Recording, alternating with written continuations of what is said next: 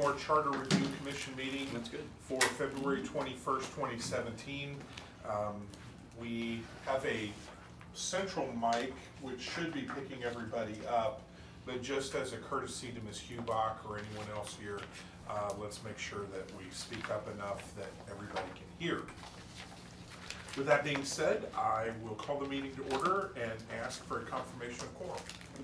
Commissioners Wilson, Present. Ackland, Present. Burke, Present. Castleman, Present. Wiggins, Present. Hubach, Yes, present. Stidham, Present. Daring, Present. Moorhead. Present. Please stand for the pledge. And I'm already. Pledge allegiance to the flag of the United States of America and to the republic for which it stands, one nation, under God, indivisible, with liberty and justice for all.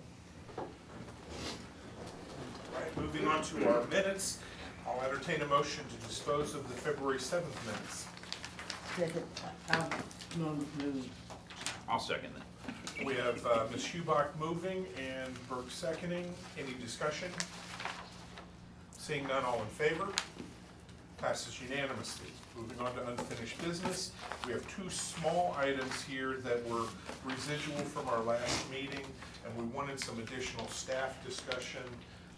Starting with item A regarding, well, how about we do this? Item A dealing with subsection 4.4F regarding appointments. I'll turn to Mr. Zerk.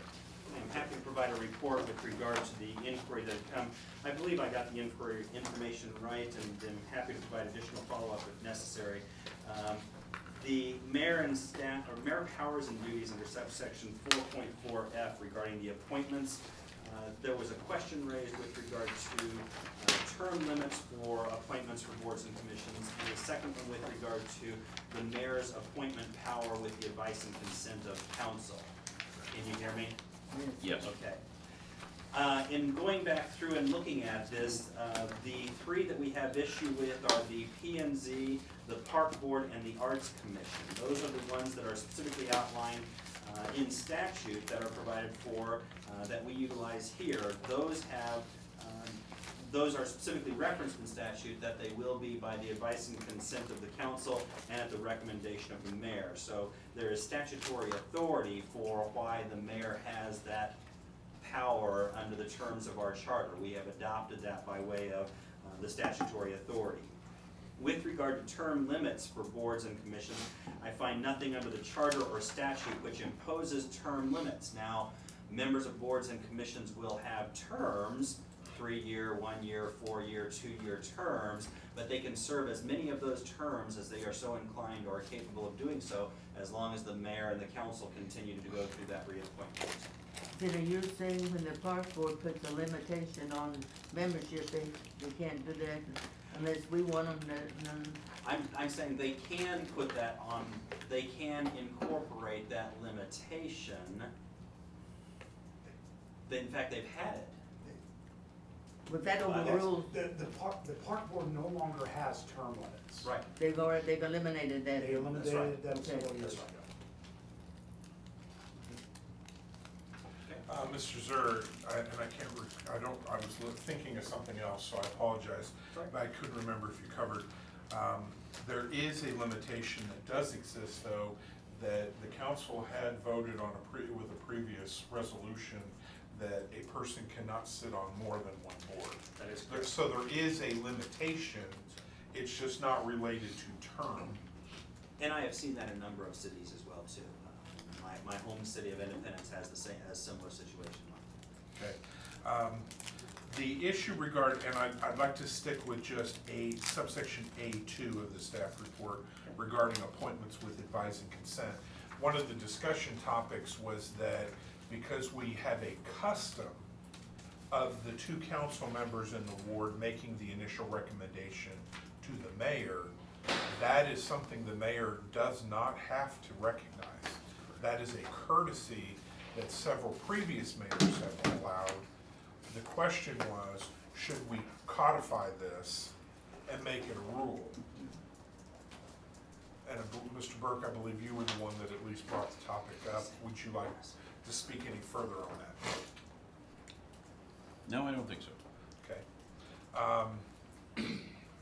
have not had a formal motion on that issue. Does anybody have any additional discussion, though? Normally, we would discuss after a motion, but if it's only been brought by one person, unless you would like to offer a motion.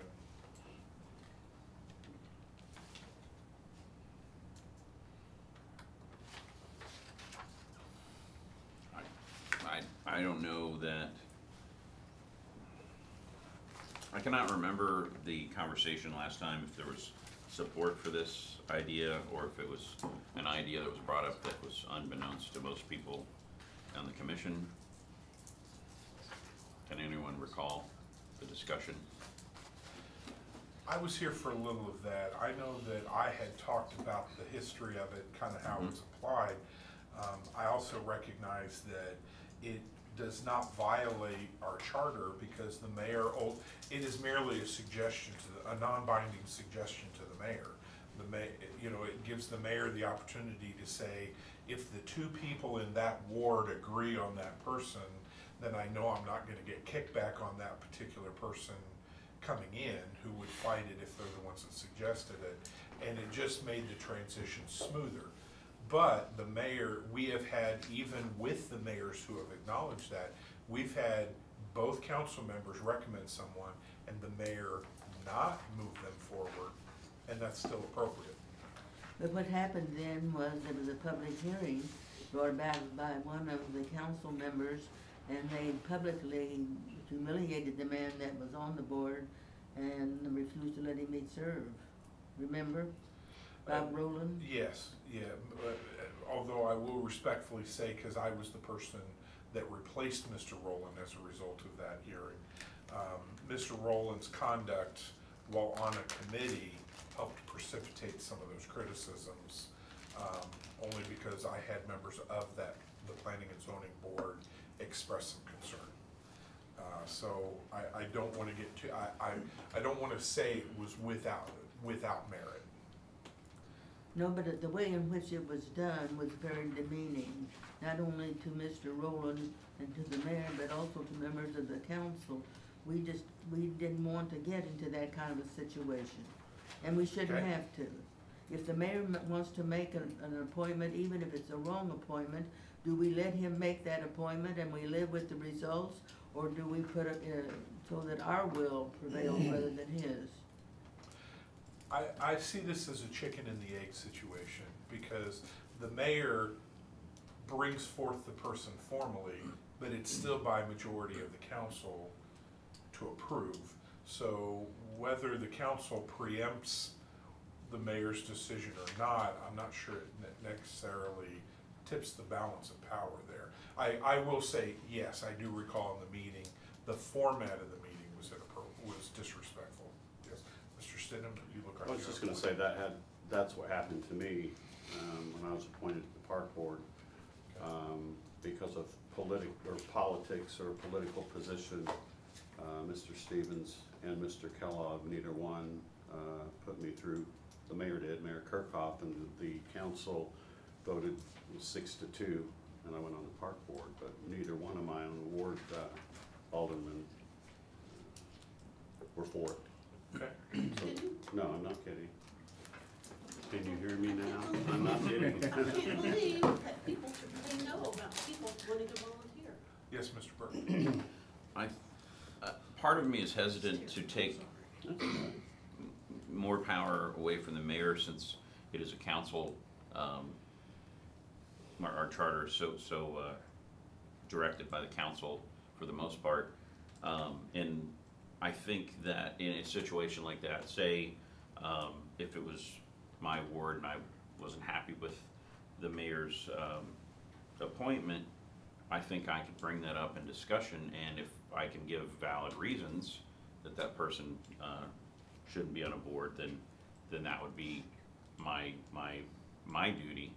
And if I can't convince everyone that there is a valid reason, then why wouldn't the mayor be able to appoint someone? I think that's part of the process. But sometimes I think it's something that people have to watch and make sure that you don't just blanketly approve the consent agenda. And then I think those should be pulled from the consent agenda every time, whether it be for everyone to honor that person who's being appointed, or whether to discuss their merits. Well, then again, I think we should also look at, who we have looking at, zoning, who's been on there since 2002, Jerry Faulkner. What's wrong with that? What if somebody else wants to step up and be a leader? There's an application process. Has And anybody he's- has anybody ever stepped up to wanna do that? There have been, every year, the chair is voted upon, and every year, it's a new election. And Has the 2 anybody- years that I was on, no one else nominated anyone else for the chair.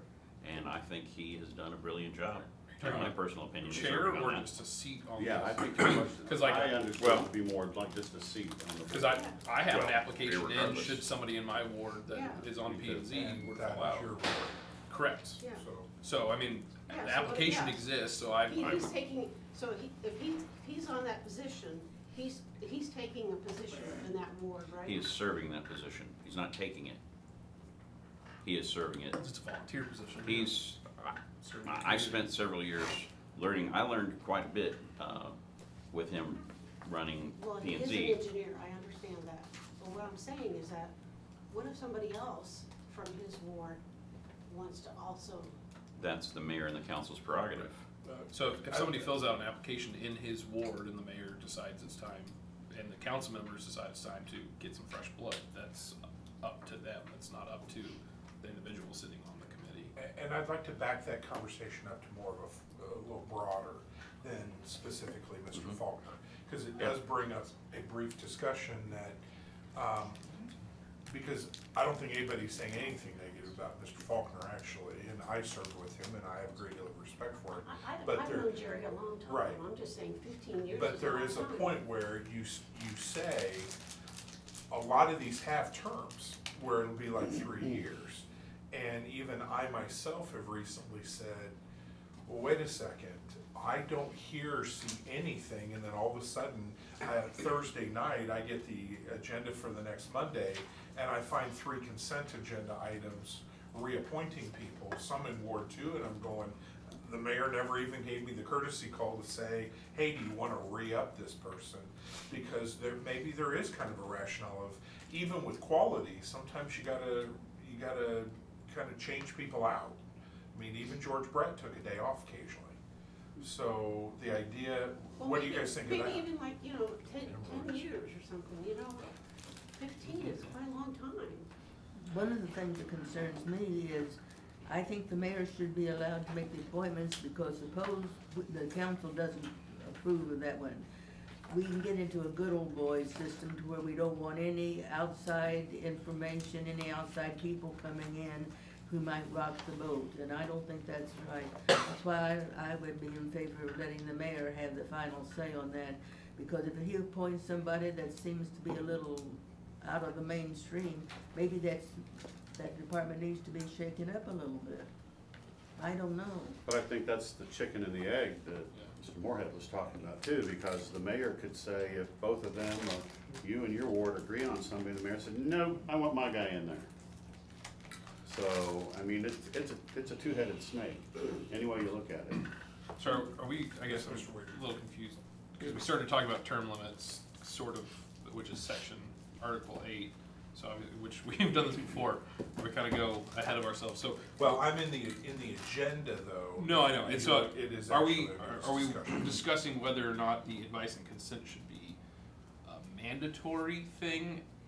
Because obviously Whether it's- there's an additional step. Right, because you were saying it's kind of been the unwritten rule, do we want to make it a written rule, is that more what we're That's discussing? the first question, Yeah. yes. Okay. Do we codify the custom, or do we allow the mayor to be the first recommendation? And if he wishes on his own to say, hey, you two, what do you think? I mean, I'm bad, I'm in Ward 2. I don't know everybody in every ward. I mean, I interact more with people in Ward 2. So by nature, you know, when I see issues that come up and I see residents' names, sometimes I literally have to go and try to seek out. I've gone to county records to go, where the hell do they live? Are they in my ward? So it's hard for me to speak outside of my ward. I think if I was in that situation, it would be my duty to try to convince the rest of the body why my reasoning is superior to the mayor's reasoning on that particular appointment. And that's part of the political process, is trying to come to consensus. If I don't say anything as a council member on a position that's being appointed, then that's on me. If I don't try, and if I try and fail, then that's the process. But can that be accomplished after the mayor did his appointment, when the council has advice and consent, though? That's what I was, So do we need the initial recommendation to the mayor, or do we allow each mayor to choose how they wish to receive potential applicants? Because what if you have two politically aligned ward members and you have a volunteer who would be fully qualified but maybe isn't so politically aligned, that gets boxed out, and it's like, well, I'd like to volunteer, but I gotta wait until two other guys get elected off. when I brought this up, I just wanted to know whether it was actually a policy or was it a custom, and It's a custom. I feel like that I've gotten that question answered. So are we willing to move past that point? Yes. Okay, fair Right. enough. There's, under the staff report, there is regarding term limits. Mr. Zer, do you want to go ahead and have any additional on that, or are you comfortable with your earlier comment? I'm fine leaving with my former comment. There's nothing that would prohibit the imposition of term limits, but the reference within all the statutory provisions and the current code provisions are basically that there is no imposed term limit on boards or commissions. There are terms identified. Okay, and Ms. Daring brought up the issue of a member who has served a significant period of time. And if you look at all our boards, we have a couple other members who have maybe not quite that length, but are also a little longer than the average. What are your thoughts about that? Should there be a requirement to spread the wealth, or? I think one of the issues you could potentially encounter, and obviously I'm not well versed in the history of the various boards and committees, but you know, if traditionally if people aren't volunteering all that much, then you kind of get into a point where you end up having somebody that sits in a seat for a long time.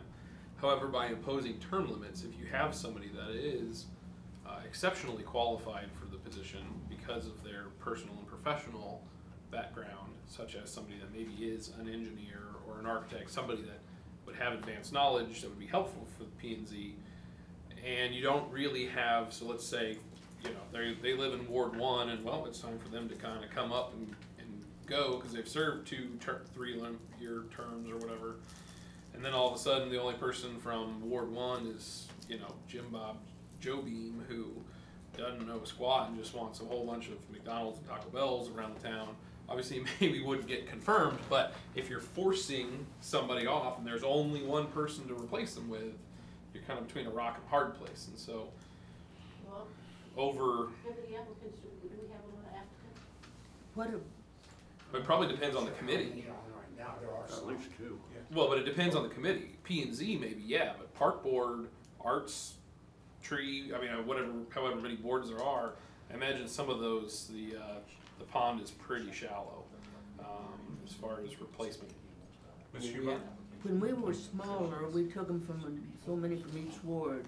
But we have grown past that, and we've got some very talented people in our community.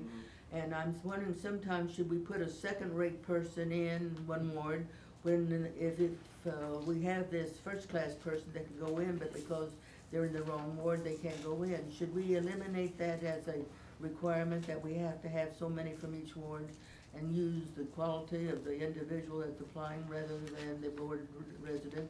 Because people are moving around so much inside of Raymore. Well, not as the chair, but as a member, I would say I'm very hesitant about that type of option, only because a lot of times, what are our criteria that we value? Well, education, experience, and skill are typically three key variables. Where you tend to find people working in their fields that have strong skill, knowledge, and experience tend to be more affluent. Well, then what you're gonna get is you're gonna get the 4 or 5 affluent pockets of the community holding all the seats, because somebody who may have a lot to offer but may not be conventionally the definition of a good candidate gets boxed out. This way it spreads the wealth. You touch all 4 corners. Well, the reason I bring it up is because years ago, I was the one that suggested and insisted as a taxpayer citizen that we have them based on the wards. And we've gone past that now, and I'm just wondering if I was wrong all those years, and if maybe we should go back to where whoever qualifies is the one that gets on it. The other fear I have is if you get a strong candidate or a strong representative on the dais, they could fill almost every seat with every one of their friends because of their strong push to get candidates on there. So I think every ward should at least have a chance and a seat at the table. Oh, Ms. absolutely. Daring? So it's not, each ward isn't represented right now? Yes, they are. They are. Yeah. We have a couple where we have an odd number, where we have a couple of at-large seats. Park Board has an at-large seat, and I take that back. I believe, is it the TIF commission that is not designated by ward? Only, actually, the Arts Commission, the Planning and Zoning Commission, the P&Z. and Park Board. P&Z, Park P&Z. Board, Arts Commission. Yeah. Those 3 Charter are the only ones with ward All the other designations. committees and all the other commissions are just a At-large. number of people in at large. And tech. Yeah, the joint backs it. Right. I'm sorry, I thought we, No, you didn't wanna. no, I didn't have anything. So, okay, so as to the issue of term limits though, you know, I'll throw out a personal thing that I've had to deal with over the last 5 years.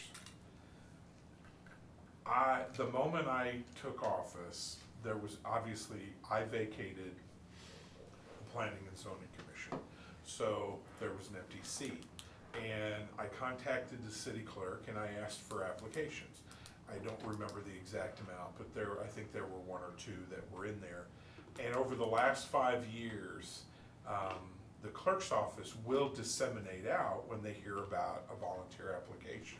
That's not kept quiet in a file, so we're given notice. And the problem is I've seen cyclical movements between wards. Sometimes it's Ward 2 that has 6 or 8 suddenly appear, then Ward 3 the next year. It's not the same. It's a very ebb and flow. And the problem is I've had it's a weird stroke of luck, because normally we kind of have it, again, this is a custom, where we'll get people on there, we like them, and everybody's doing a good job. And I mean, right now, our Park Board, our Arts Commission, our Planning and Zoning are really humming. So when stuff comes up, for example, I believe we have a couple coming up here in either April or May, I think it's Park Board, where do you just arbitrarily kick them off when everything's running so smoothly and they've been working to, you know, we have a new park house that's being designed, so they've worked with a lot of meetings, a lot of consultants. So it becomes very difficult. I had one member come up to me at a community conversation, hugged me, thanked me, how wonderful it was to serve and that I had faith in that person and how much they're enjoying it, and they were coming up the next year. Well, you know, you're kind of going, now I feel like I kind of, you know, it's a feel-good story, so you want to keep them on.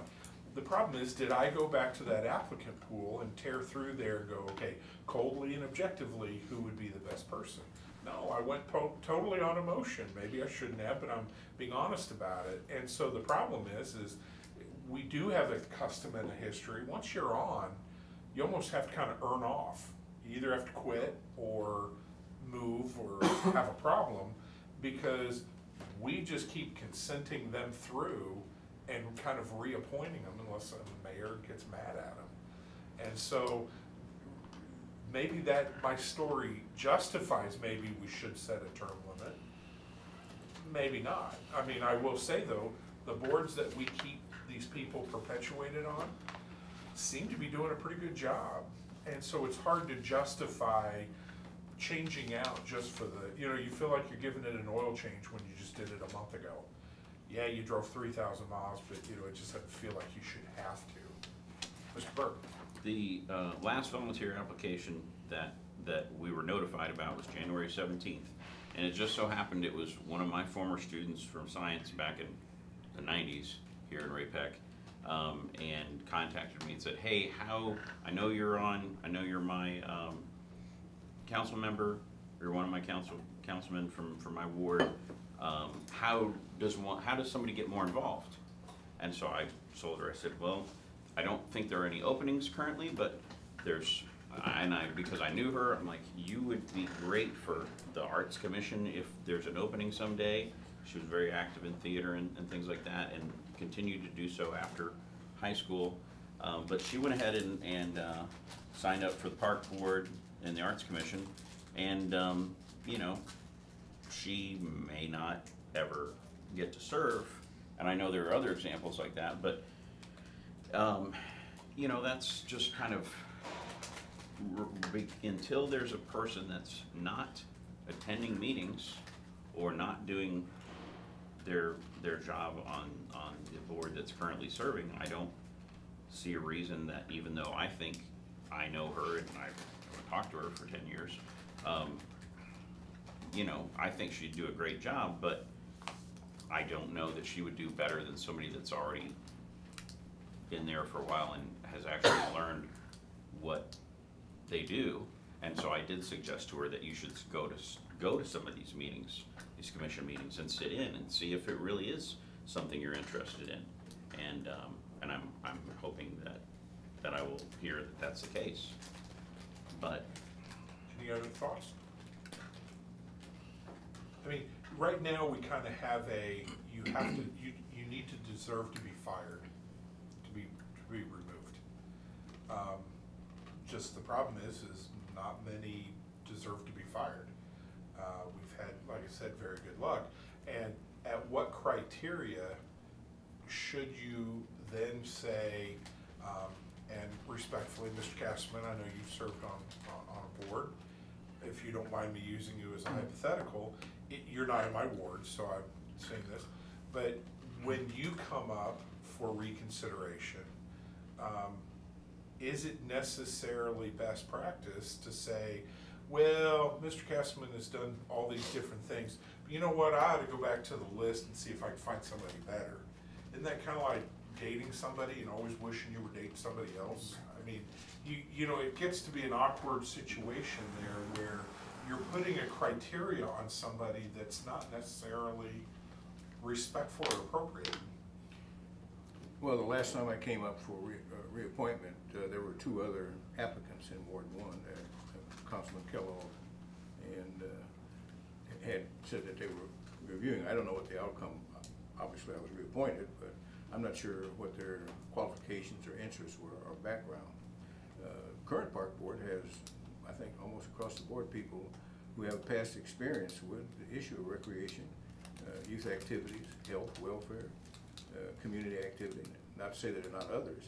And we've always kind of used the measurement of people we observe who attend Park Board meetings or express interest after the fact, get involved on a peripheral of it. And quite often a number of those will float to the surface, so to speak, and might find their way on the board. But what criteria says somebody's better than you? I don't know if it would be better, it may be broader.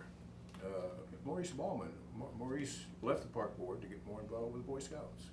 And much of his base prior to that was youth activities, but he stepped away from the Park Board to yet another recreational youth community family activity. Sometimes it's a matter of interest. Okay. Other thoughts? Well, I was at the Parks Board for a couple couple of years, and the reason I stepped away was to run for city council. I mean, I think that's how it should be done. I think you should serve on one of the boards to kind of see how things are run, and then you begin to run for city council. You gotta figure out, you gotta learn how things are done. That's why I think, it's my personal opinion, here we have a governor and a president that haven't done anything in the way of any kind of experience in the government, and now they're our leaders. Well, but to give you a counterpoint playfully, I mean, so should Jerry Faulkner clearly run for council next? He could, Because he's been on there. he could. That's true, I don't think he's interested, but. Right. But, so does that create a logjam though? Is that a logjam we need to worry about? Or do we allow the natural ebb and flow of interest to continue to kind of organically decide? Today, I wouldn't, you know, today maybe not.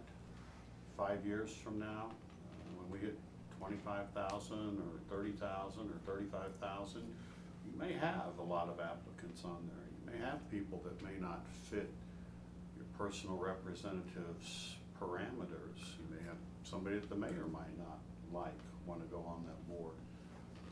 But I think at some point in time, we're gonna have to look at, you know, turning the pond over, draining the swamp.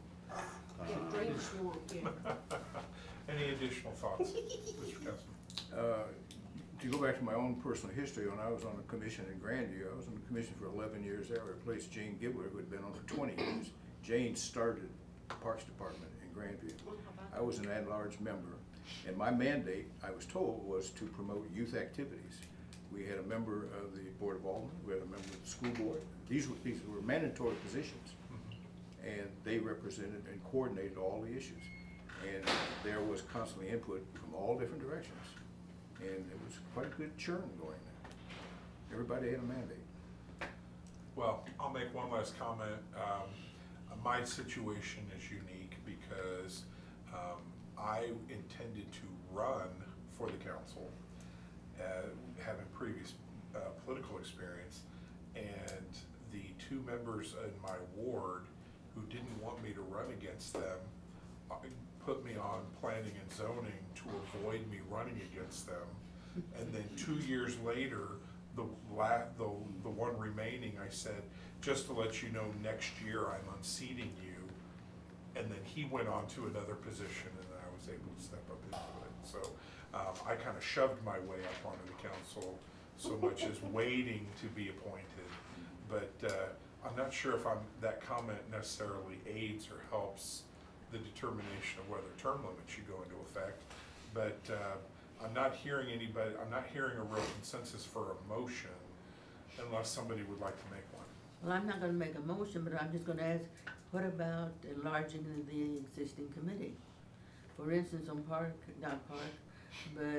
planning and zoning, we have 8, and we can have up to 15. I think the state statute says 7 to 15. So we could increase the number of people that are on there, the new blood as you wanna talk about. We could do that in the same way with some of the others. That is a very good idea. Respectfully though, that is outside of the charter, and that can be done either through codes, or that would actually be something for a work session that the council can talk about, and I believe by resolution or ordinance. It should be an ordinance, resolution. but it's section 89.320 that allows for not more than 15 nor less than 5 citizens appointed for this planning and So zoning. Ms. Hubeck, that might be something we need to take into consideration on a Monday night.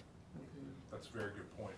Okay, not seeing a desire for a motion on this, we'll move on to item B, and on 4.4H, to remit fines and forfeitures and grant reprieves and pardons. Mr. Sir? I was very excited about this particular research topic.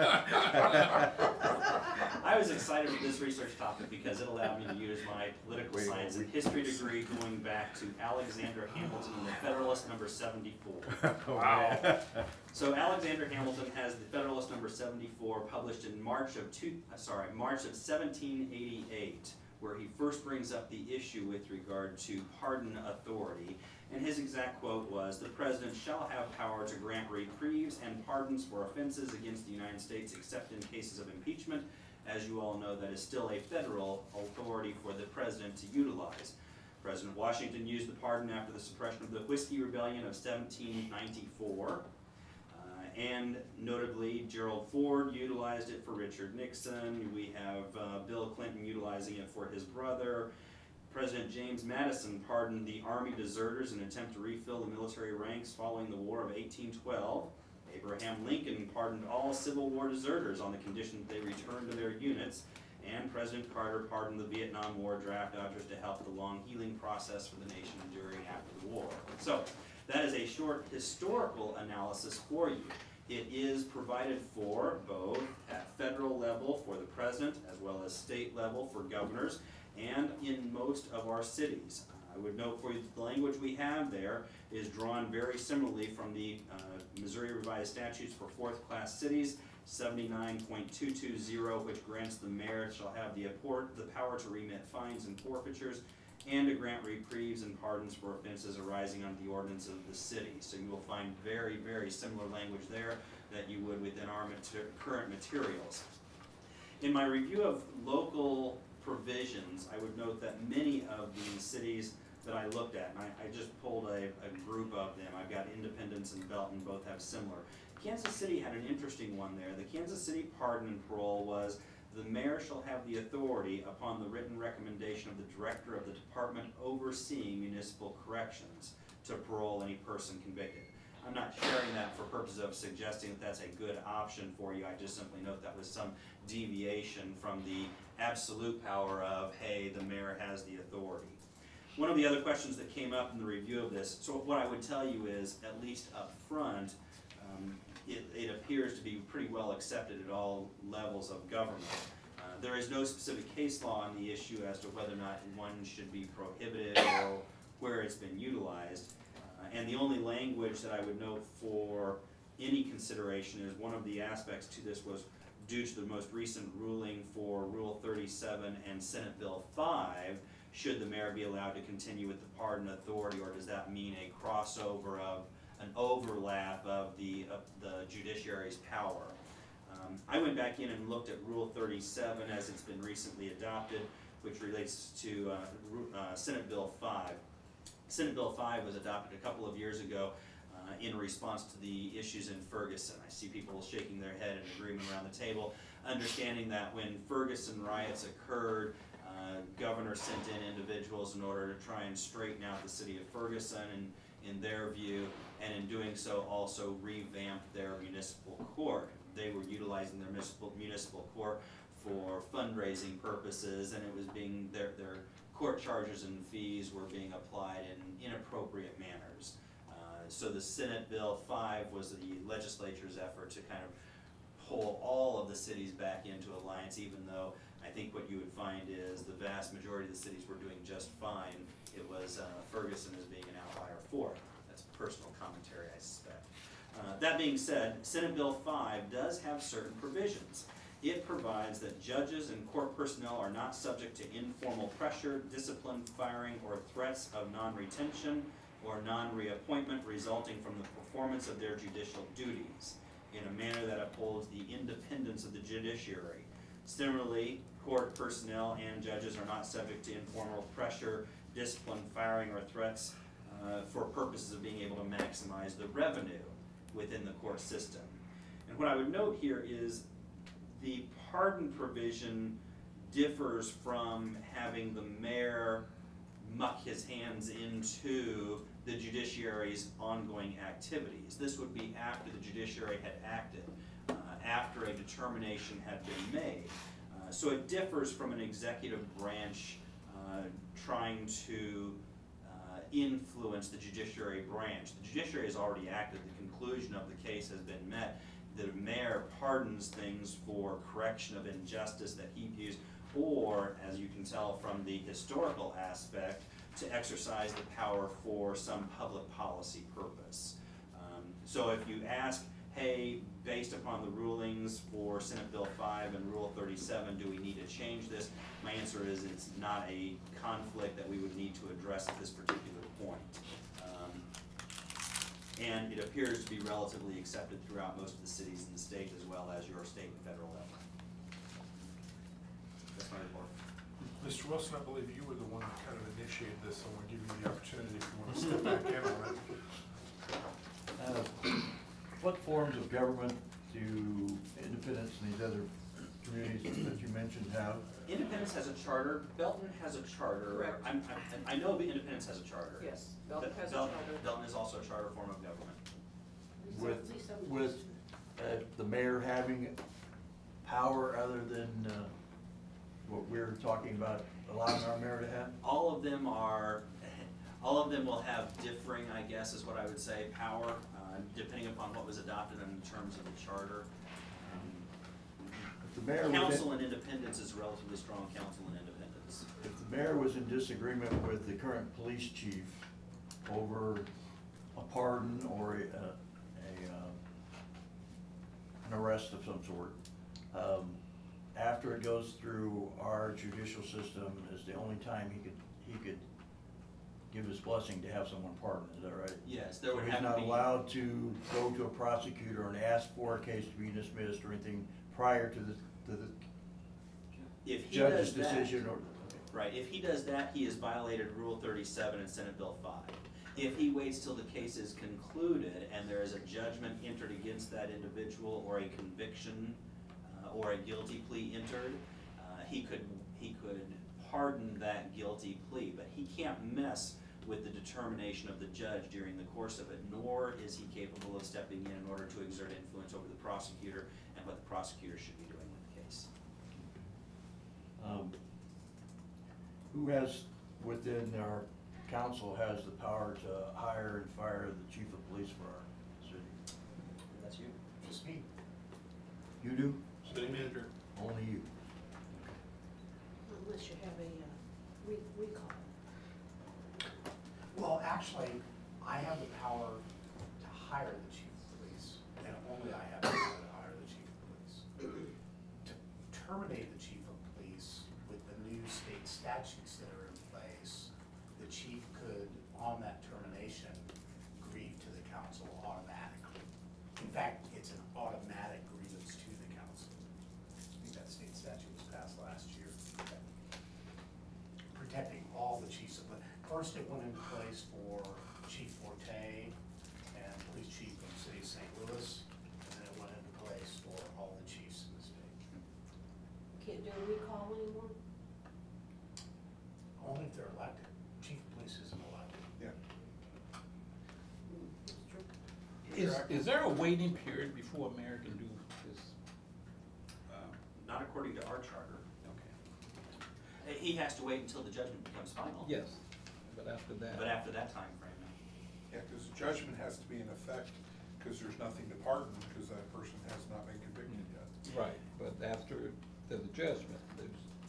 Interestingly enough, as part of the research for it, the mayor could potentially pardon an individual even if that individual had not requested or desired to be pardoned from it. So there are presidential pardons that have gone through that the individual who received it did not want it. So That aside. actually happened last year. There was an individual that requested that his pardon be rescinded. Unpardoned. Well, because the nature of the pardon, which would actually cost him to stay, because he was about to be released from jail, he would have had to stay in longer with additional probationary terms as a condition of the pardon. So the pardon actually extended what was already granted to him. So, the only comment I have on this, and especially, with a lot that the council has done regarding Senate Bill 5 and 572, is our court system has really divided up and made sure we have separation of power, a clear separation of power at the municipal level. And as a practicing attorney, I'm not going to deny to you that how much I've ever talked to mayors, I've talked to city councilmen, I've talked to prosecutors, I've even had clerks, court clerks make doing things. I mean, you go into some of these jurisdictions and it's literally a mobile home, and every every room serves 3 different offices. So, you know, it gets very interwoven. And these rules that are mandated really pull our court system away from the administrative or executive side, where really the mayor and council have no ability to intersect with a bad court. I mean, at some point we can hear about things going wrong, we could potentially remove the judge and prosecutor, but that's after damage has already been done. So that particular defendant gets no recourse. So it's it puts us in a substantially more reactive role. Well, one of the reasons for the pardon historically is to grant a proactive approach to that individual defendant. I mean, if you think about it, 7 million people in Missouri, 1 criminal defendant, and 7 million against 1. How do you balance the scale? Well, you do it by creating burdens of proof on the state first, and some additional burdens that they have to kind of create balance, make sure that you grant legal counsel. Well, one of them is if you have a maverick court, you have to, what's the recourse against a maverick court? Because the legislative body can't do anything. That's where the pardon came in. And I saw this early on in my law practice. The court, there was a young judge put on the Jackson County bench. She had been through a divorce just before she became a judge, and the first 60 days, she ruled against 15 men in divorces, gave the wife everything, literally said to the men, you got the car you drove here in. And all of them went up on appeal. It showed bias, clear bias. She was removed and can never serve on that type of bench again as a sanction. And, well, but the only recourse was the ability to have somebody go in and overturn those issues if it were in a criminal fashion. So, and my example with the judge was civil, but if it were criminal, the pardon is what grants the check and balance. Now that our court system is being more separated, how do we keep Mr. Marshall and Mr. Nigro appropriate? I think some of the issue in Ferguson could have been solved if the council, because the council was not very strong, if the mayor would have stepped up and if these rules were in place and said, no, we've got some bad conduct here, we need to change this, stepped up, started overturning some of these decisions, that might have helped. Any other thoughts? I guess I have one final thought, and it's not in any way meant to be any disrespectful to our current mayor, because he has a tremendous history in the criminal justice side. But I just, if we're saying that he is here to cut ribbons and do such non-legal matters, be involved in such non-legal matters, how does that justify him being able to pardon someone?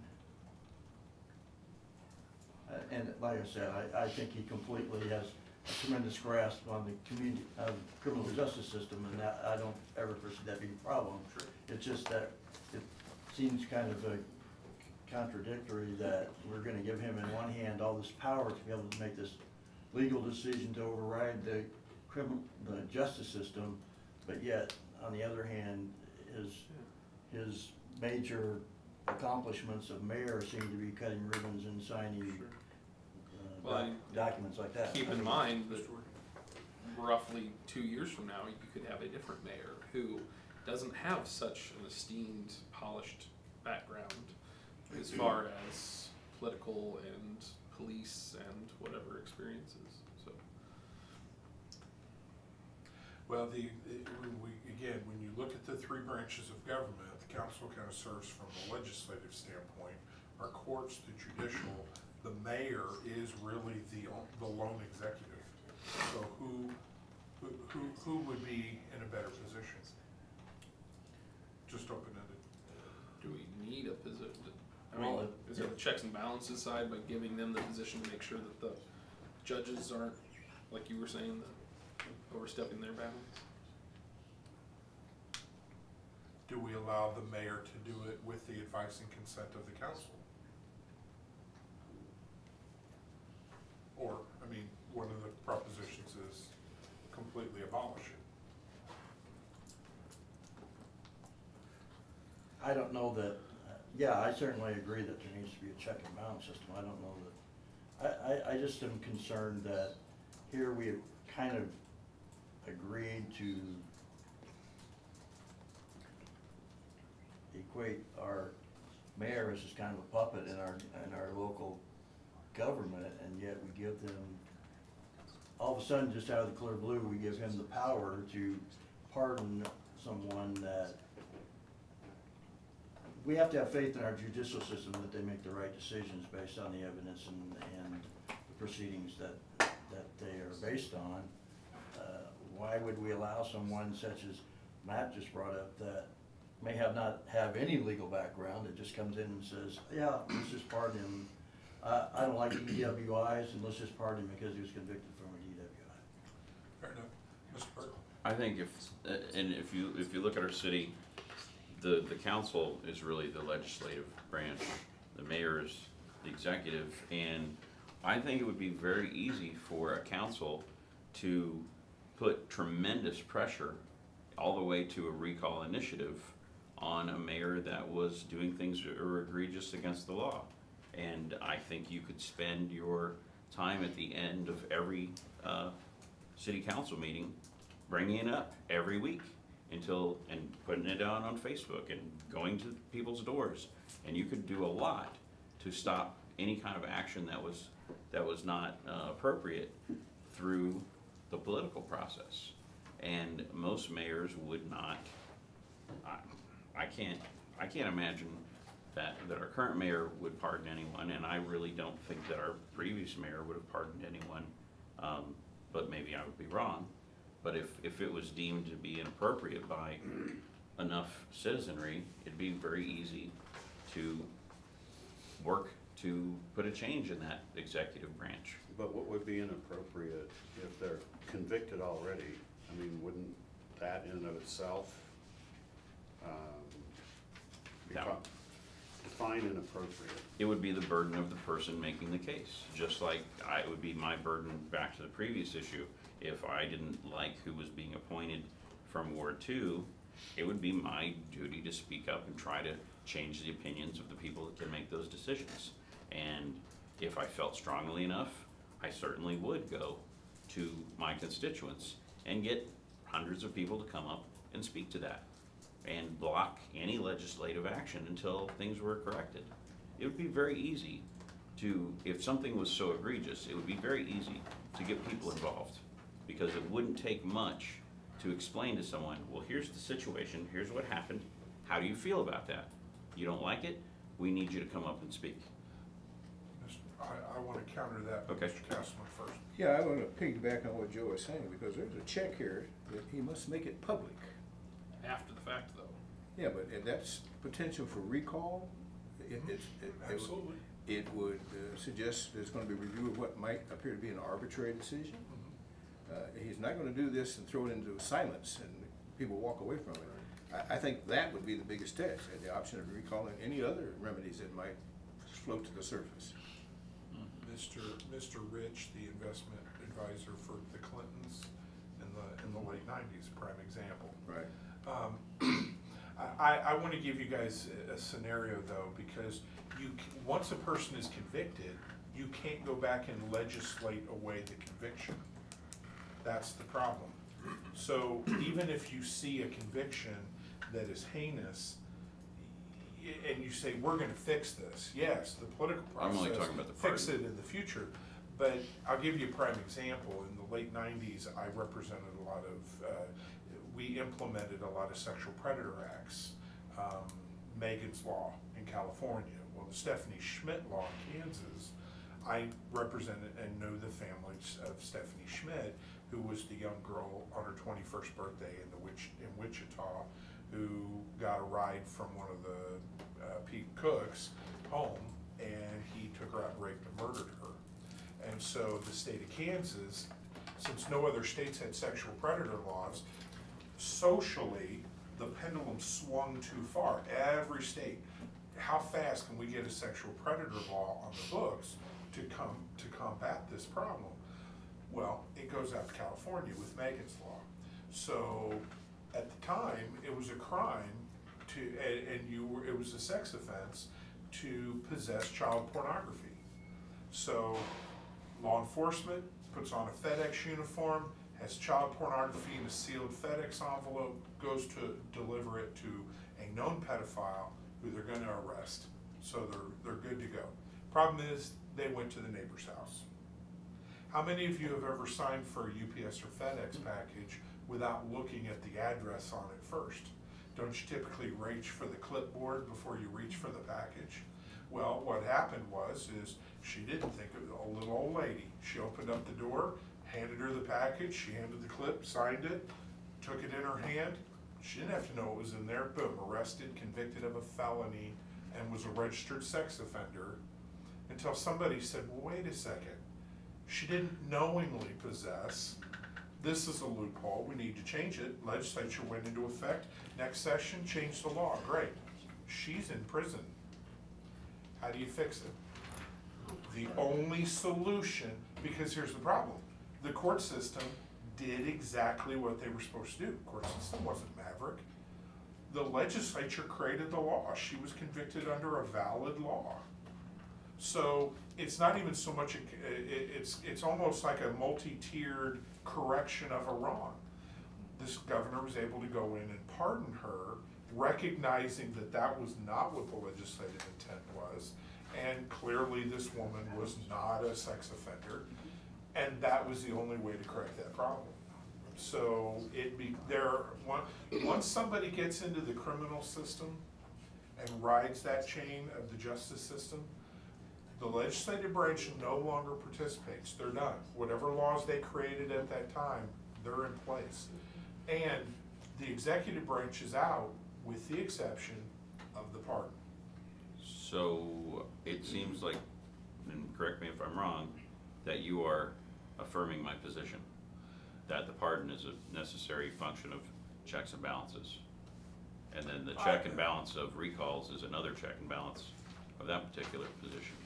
Well, I mean, I'm countering and Oh, playing okay, devil's okay, advocate I for thought you discussion. were saying it was in It is in reference to consistent, what I but I'm said. not trying to negate Okay. the position that Mr. Wilson's asserting. I'm I just thought you throwing were that out for saying discussion. something to what I said. Mr. Castleman, did you want to? Yeah, and that's the scenario I was saying, if the mayor decided he's going to excuse a DUI, and the city council or the public says, well, why? And he has to explain it, and finds out that the excused DUI is his cousin. Well, and if that's not disclosed, it'll be pardoned, but by the way, you're doing this to your cousin, then the wheel starts turning in the other direction. That's where that public notice, I think, will be a saving buffer, can be a saving buffer. I tell you what, do we have a motion to present on this? I move that we keep it in there because we've never used it in 100 years, but it's there if an emergency comes up, and we're covered.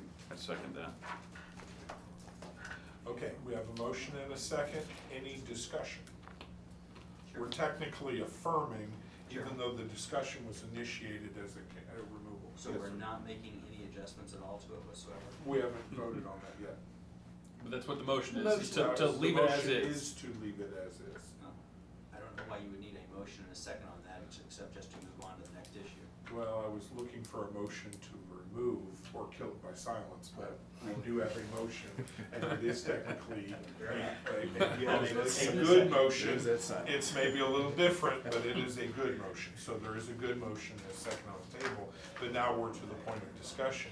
Anybody who wishes it to go the other way, this is the time to kind of assert up to defeat this motion, which would obviously then lead to a counter motion. And Mr. Wilson, I hate to put you on the spot here, but what's your thoughts? I would support the motion on the board's recommendation. Okay, any other discussion? All in favor? It passes unanimously, we move on. Technically, we have other items under new business A and B that are actually not new business. We are moving on to item C, Article 5 for the city manager.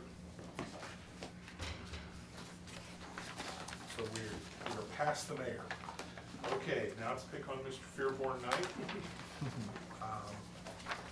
Obviously, section 5.1, appointment and term. Anybody have any preliminary thoughts on this section? I have a question. Casper, yes. It's using the term acting city manager, should that, is there acting or should that be the assistant city manager? Now, there are instances where we have, matter of fact, Mr. Fearborn, when Mr. Berlin left, he was for a short time the acting city manager because he was the assistant that moved up. But he was granted at that point the authority to act in all the capacities of the city manager until he was formally named. So I was wondering, there was a period of time when the city manager was the city administrator. I didn't know if there was some confusion or float there. This is just to cover if there's any interim gap. One of the issues here that has come up for discussion, if you look on the 5th line, the starting sentence, the person appointed shall serve for an indefinite term. This was actually an issue of concern during a previous city manager because, and this was, I don't want to get into anything personal about that other than to say, one of the discussion points was, it almost makes it almost impossible to fire them or replace them for the following reason. Typically, we can have as many as 1/2 of our council coming back up every April. And so the problem is we do the evaluations for the city manager and really address offering the contract in the month prior to the election. So the dilemma is in we've had some instances where we were approving any contract amendment with the city manager with the new council members. Well, a new council member is not gonna step in, the first thing he does is go, you're fired. So here's the problem. How do you get 6 or more to fire? Because it requires 6 of 8. Well, you've got 2 to 4 coming in, or 0 to 4, but you could have anybody new is instinctively not going to say fire unless they have some preconceived bias coming in. So you've almost killed it just by the way we structure when we handle any evaluations for the city manager. And maybe we should move the city manager evaluation to a different time. That might affect it, to where new people coming in aren't new and they have at least some period of time. But at some point, that became a discussion amongst the council in several years of going through evaluations. What are your thoughts? When I was appointed, it was January, and I knew that I would need to run again in a few months. And we had our evaluation, and I abstained from the evaluation process because I had only been sworn in for a week or two, and I didn't feel that I was qualified to make any kind of a judgment on somebody that I hadn't worked with for very many days. And so it does make me think, what if it was, well, I guess we do the evaluations in February, and so it would be rare that there would be that many new appointments, but it would have been very difficult at that particular moment to get 6 out of 8 if there was a situation then, knowing that one person was abstaining. But at the time, I was so new, I didn't even know that it would take 6 of 8 to do anything like that. So that kind of makes me feel like I did the right thing in abstaining, because I didn't even know the process yet. But your comment making me think about maybe moving the evaluation to, say, August or September, when no one is, I would feel, as fearful of re-election attempts, might be a better time frame. Mr. Wiggins? To kind of add on to that, because I definitely agree that moving it earlier, later, however you want to consider it, would be one way. But you know, I had a note in here that I made that was wondering if this should be changed to read 5 of 8 from 6. Not necessarily indicative of present company, but should, like you said, it makes it almost impossible, but yet back here, all the changes we made were 5 of 8 from 6 of 8 for the other council, powers and positions. So that was kind of my note there to kind of add on to that, because if it is difficult, almost impossible, with a 6 of 8, moving it to 5 of 8 makes it a little easier if needed, but it also would then align this section with the previous sections where we've adjusted everything to be 5 of 8 majority as well. So just But you've got a problem, then if you're gonna let the mayor have a vote on that, then whose place does he take when it has to be 5 of 8? He's not a member of the council, but you've put him in there, and so whose place did he take? That's what my question has always been. Who does he replace when it says 5 of 8, 4 of 8, 6 of 8, or whatever it says? Who does he replace? well, didn't we define the entire council as just the Yes, council that's- members that's what I was only? just thinking, yeah. The Yeah. mayor is exempt when because it says right here. No, the entire council, Includes included the mayor? The city Well- council is just the 8. Right here it says When we spoke members of the earlier, entire remember, we've city adjusted council. that He's not, definition. Oh, he's not, yeah. he's In the not a beginning member of of the this, council. We Right, have so therefore said it wouldn't that matter. entire council is the 8 plus the mayor. Yes. Now, the mayor would not vote unless there was a tie, so it would become 5 of 9 if it were entire council. I just want to remind, we Yeah. did change the definition on that. If I could just make a Yeah. clarification, the mayor's section that you just vacated, the mayor shall vote in the case of a tie with the exception of the hiring and firing of the city attorney, city prosecuting attorney, city manager. Doesn't matter. Oh, It's moved on. got it, thank you for that clarification. I know this has got to be a fun conversation to sit in, because we're discussing why isn't it easier to fire the city manager? But, so I appreciate you having some things in here. Well, Mr. Wiggins' point is a separate issue, completely valid. Right, but I was within this section. trying to piggyback it on But that. they do interchange over the general theme of how easy or difficult should it be to hire and fire the city manager. Any other input or thoughts? Well, I think what we decided was that we wanted a supermajority, because if the council was that evenly divided, then the people would be evenly divided, and we did not want to create a problem. So that was, as I understood it, that was one of the reasons that we had it. We, for a number of times, we thought that the mayor had to make the recommendation to fire. But as I read it in there, and the attorney agreed, the council on their own initiative can recommend that the city manager be fired. It doesn't have to have the mayor's approval to start the process. Well, that's correct, and this section specifically does say that if you look on the 6th sentence, the city manager may be removed with the consent of 6 out of 8 members of the entire council. The mayor is not a part of that, That's right. so that's fine. I want to make sure we keep our issues slightly separate, though. 5 of 8, 6 of 8 is an important discussion, but then it becomes exponentially difficult when you infer that there is an indefinite term. Right.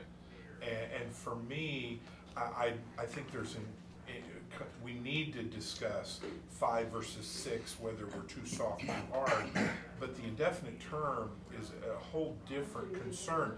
And I draw a similarity with our school board, because our school board right now, the superintendent is on a finite term of a contract.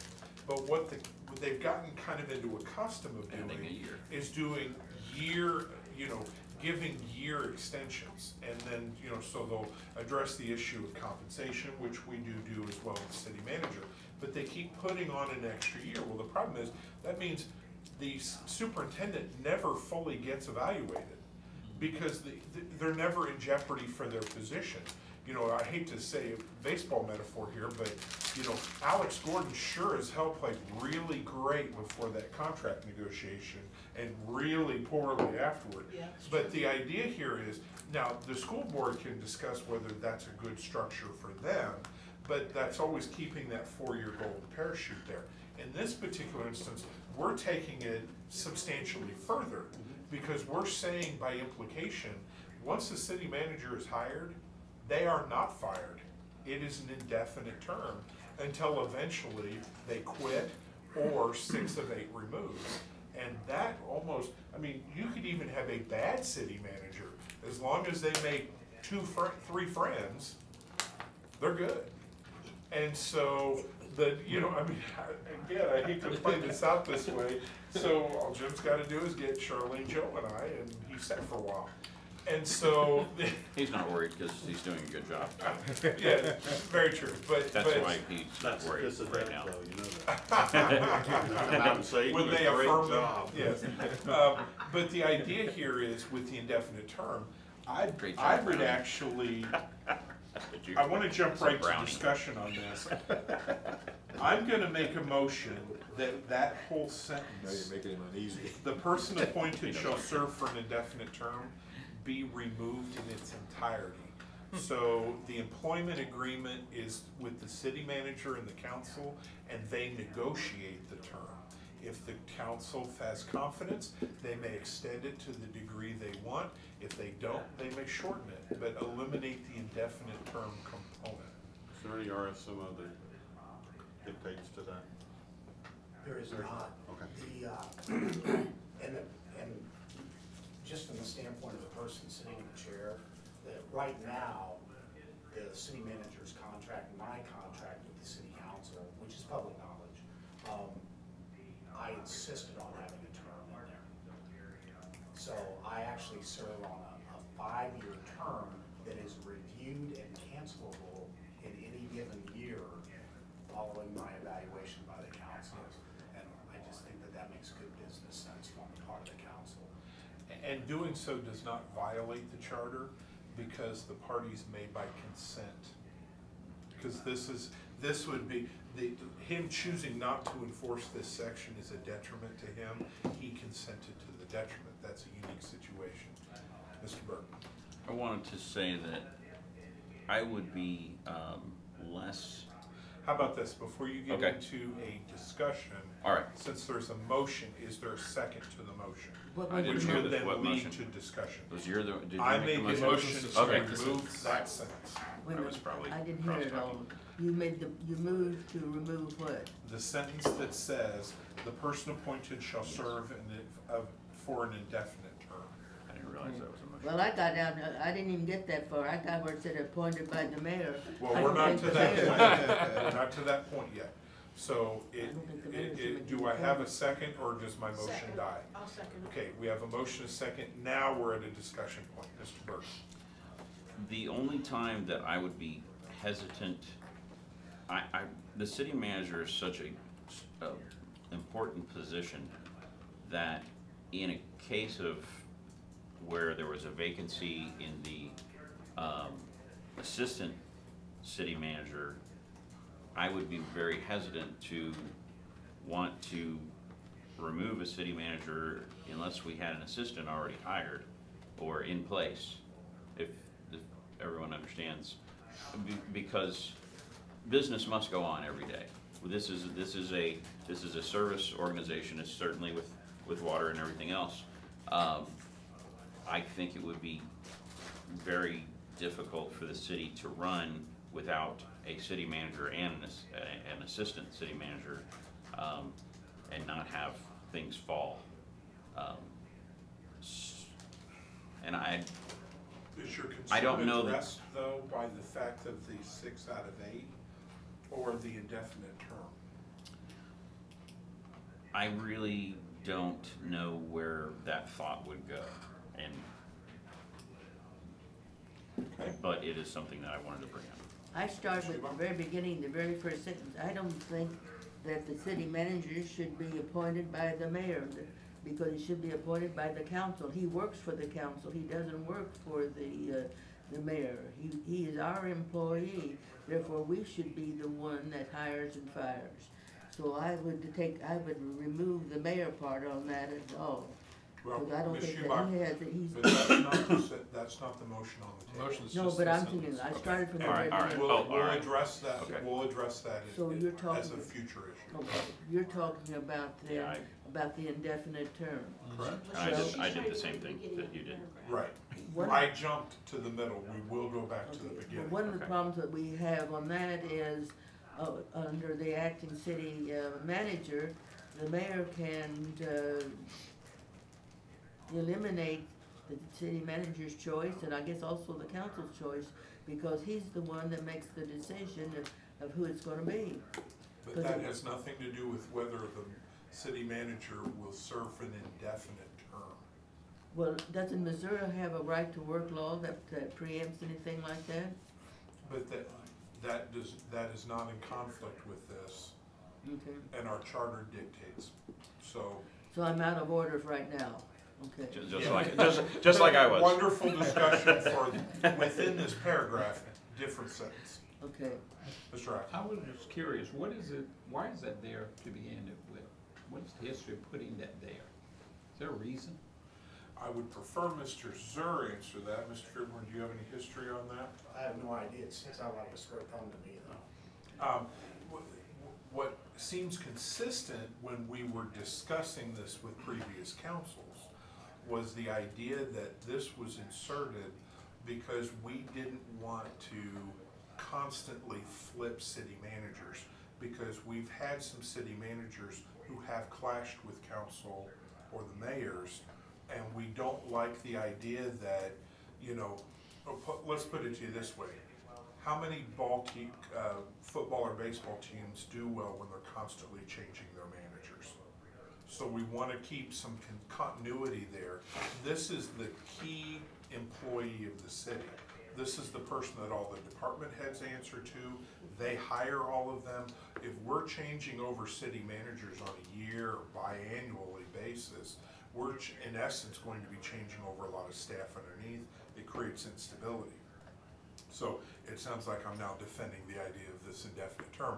I think what needs to happen though is the council needs to on its own say, if we have a young city manager, that city manager may want to move soon. We had an assistant city manager who had an opportunity to move to a higher position. Wasn't a secret that because of her age that might occur.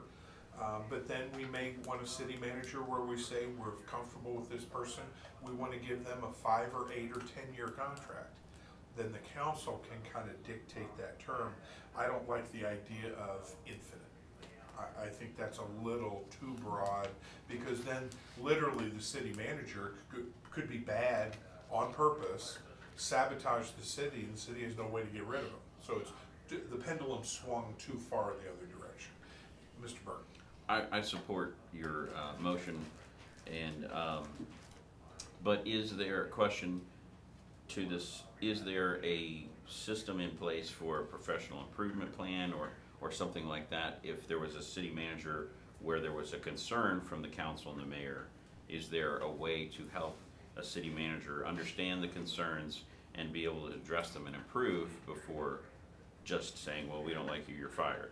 Yes, but you have an existing employment, we already have a contract with him, and we can have that as an established condition of that.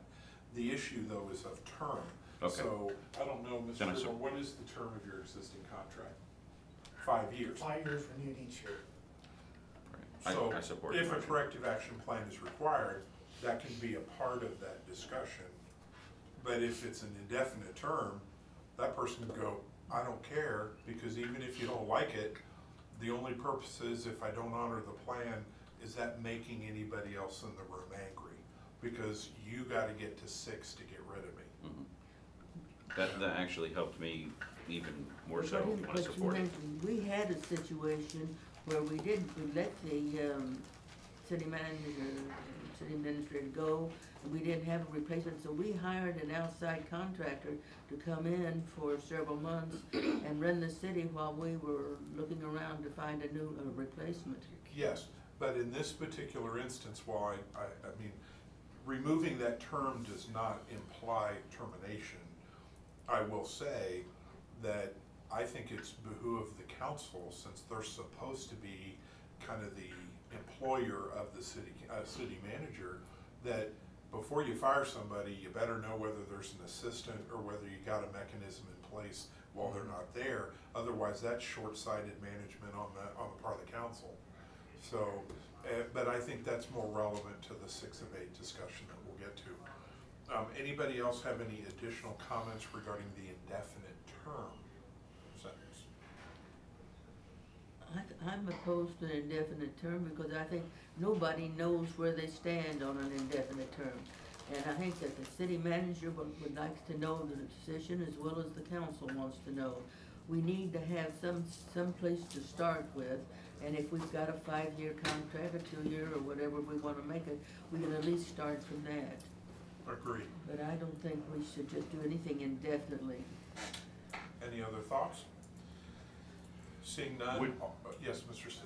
Would you need to, when we take indefinite term out, would you need to define the city manager's term of employment within this? Well, technically, since we already do it by contract, it already occurs. That takes care of it. So it kind of already by implication takes care of it. It's true. Okay. Seeing none, all in favor? Okay, passes unanimously. Okay. Now, Ms. Schubach, you raised a concern over the first sentence. Yes, it says it should be appointed by the mayor with the advice and consent of the 6 out of 8 members. I'm opposed to that because, as I said earlier, the city manager is our employee. It is not the employee of the mayor. So that I think it should eliminate the words mayor and just have it as the city council, because that's where it is. That's where the action is. Okay, Mr. Burke, before I call on you. Okay. We technically, it would be helpful to have a staff report here. So Mr. Fairborn, I'll kind of ad hoc ask you, could you please explain exactly what your role is with the council and with the mayor? I serve as the city's only employee at the pleasure of the council. Again, the terminology that is in here is pretty clear. The role of the mayor's interaction with me within the mayor's section is clearly defined. At no point can the mayor give me direction on his own, although we do consult on things. We discuss, and under normal circumstances, just my style is I will bring all of the agenda items to the mayor for discussion, and the mayor and I kind of jointly set the agenda. But any council member at any given time can ask that something be placed on the agenda, and it's going to be placed on the agenda. That's another section of the code, if you will.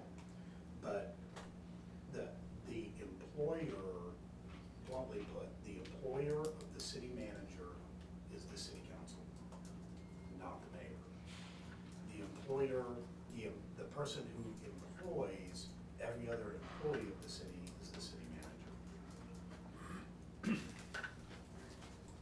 Okay, thank you. Mr. Burke. I'd like to make a motion that in this sentence, that we change the word with after the word mayor to the word after. So it would read, there shall be a city manager appointed by the mayor after the advice and consent of 6 out of the 8 members of the entire city council. Why would the mayor do any appointing at all? I'm not sure what would the role of the mayor be then if the council already voted him on? None. Welcome to the city. That's not criticism, right? Yeah, The way yeah, no, yeah. The way an ordinance works in the city, and that language may be a good point, starting point for discussion. An ordinance with the city, the council, for instance, if there's an agreement, the council directs the mayor to sign an agreement. The council directs the mayor to sign my contract. The council directs, so spend, I mean, we may be getting way down into the weeds with the term appoints, but the council first acts, then the mayor acts on their action. It's a celebratory kind of thing. Well, and it's an execution step, Exactly. and so that I actually concur, Mr. Kessel. Yeah, I was going in that direction because I've been hearing that this advice and consent reference has been considered rather a weak statement. Actually, I thought it was pretty declaratory. With the advice and consent. Highlight consent, that means agreement. The mayor cannot operate in a vacuum. He's not asking for permission, although he needs permission to do that, to make that appointment. Well, I think I would also recognize it's not just the consent, but it's consent of 6 of 8. Right. So that speaks with authority as well. That's a very good point. Mr. Berg, getting back, because you are making a motion, would you consider, since it has not been seconded yet, would you consider changing the word appointed? Because technically at that point, as just brought up, the advice and consent of council is who hires, but the person that signs the employment or executes the agreement and does the ministerial act of that is the mayor. It's not an active appointment. It's really, there shall be a city manager. I think we need to take out appointed by the mayor, where, there shall be a city manager employed by the advice and consent of 6 to 8 members of the council, and agreement executed by the mayor. Right. Why do you say it on that one? Why can't you just say that by the council instead of by the advice and consent? Because advice and consent means that, to me, means that I am giving you permission to do something, and that's not really what we're coming up with. And that's true, that's a subsequent act to an initial act. Yeah, because that's going back to what we were talking about back over here, that the advice and consent, the mayor still rightfully could say, well, that's great, but I don't really care what you have to say, I'm gonna do this. And so it is defined later by the 6 of the 8 here in the next following words, but advice and consent was more of a custom and not a written rule, is how we explored it 25 minutes ago. So really, you could just either, remove it because it says, we're already establishing that the 6 of the 8 are the ones, the city council are the ones that are, it's not advice and consent, it is guidance, it is telling you to, because there's no advice and consent, it's demanding. Mr. Burke, I'd ask that you not make a motion for withdraw the it. following. I was considering withdrawing it already. I but- would ask that staff put together language based upon our idea that the council is who makes the decision with the execution by the mayor. But let staff create language for us consistent with what I know your motion would be. That would be great. And then we kind of go with that, instead of us trying to handcraft language at this point. Yes, Aren't we Ms. Hubert. talking about appointment? We are There should removing be the a city appointment. manager appointed by the council. Well, we are Potentially. removing the mayor's appointment and changing the language to put the council hires, the mayor would only execute the agreement. That's right. Ceremonial. Okay. sign. Would it But be- let's wait till we Okay, get more yeah. defined language, put because we another- may wanna play with that. In the same way that a city clerk would sign something off as it wasn't her duty. Correct. It's a ministerial duty to a different act. Similar to certifying an election We should or, also check state statute to make sure that the advice and consent language is not contained in state statute applying to all cities. That is a wonderful recommendation offered by staff. Before we get out of this sentence, though, there is a subcategory here of these 6 of 8 that Mr. Wiggins brought up. So let's kind of work through that, because I know that once we talk about bringing them in at 6 of 8 or another number, then we'll probably have some discussion of how they leave at what number. So Mr. Wiggins, I'll turn it to you. I think I made my point earlier, more or less, that as has been discussed many times in earlier sections, we have changed the language to refer to 5 of 8 instead of 6 of 8, which I made a note, does this need to be 5 of 8, question mark, and following some of the discussion earlier about how difficult it is to remove somebody if that need be. That would also technically make it easier, still not very easy, but just following other changes that we are recommending in the charter, 5 of 8. So I just didn't know if that should correspond, or is there a particular reason that it needs to be 6? This is And one I of may those not, I that may was not be, appointed by the people. The people actually circulated a petition to say they wanted to be 6 of 8. Okay. but historically, that was based on a conflict between a mayor and a city manager, and we had some terminations, people were brought back. I mean, there was a lot of clash between that, and so it went to a vote of the people to go more strictly to 6, because there was at least a community feeling that the city manager was too conveniently dismissed. On the other hand, the argument could be presented, was that the pendulum swinging too far in one direction? Do we need to bring that back a little more towards the middle? Since we don't have that kind of conflict today. Yeah, and like I said, the note that I made was because of the previous conversations where we started toning the language from 6 to 5. And we've done that in multiple sections, so should we follow suit and continue that, where reference to the council's powers and their council's voting ability has been dropped to 5 of 8. What, Should they follow? anybody's thoughts on that? Mr. Burke? I think that the city manager is such a crucial duty for the council to hire, fire, or manage, or what have you, that I think that position is more important than the opinion of 1 or 2 dissenting opinions of the entire council. That I think it should stay 6 of 8 because it is such an important part of the city. And just exactly earlier, I was worried that removal of a city manager when there wasn't someone that could step in to be the acting would be detrimental to a city's operation.